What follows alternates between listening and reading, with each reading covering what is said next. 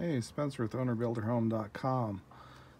This video is going to cover a siding painting technique that I've kind of picked up, kind of made it up as I went. But anyway, going underneath the siding boards on the bottom there, I've been using like a brush, and it's kind of hit and miss results. But I have this little 4-inch roller, of course a Pelican bucket, all from Home Depot. Harbor Freight also sells these, and you can get them on Amazon as well.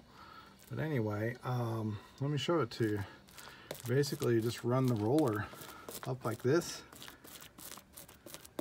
and you get really good coverage underneath your board. You don't have to go back and forth with the brush. So this may be old news for people that do it all the time.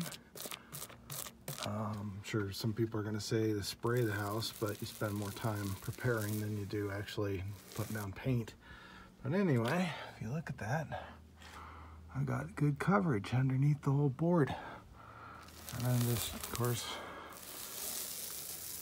get the top, and that's it. So hopefully that'll help you with your painting project and siding. And I definitely highly recommend the Pelican bucket.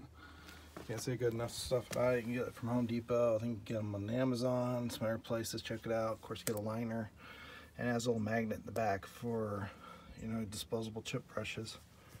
So hope that helps you.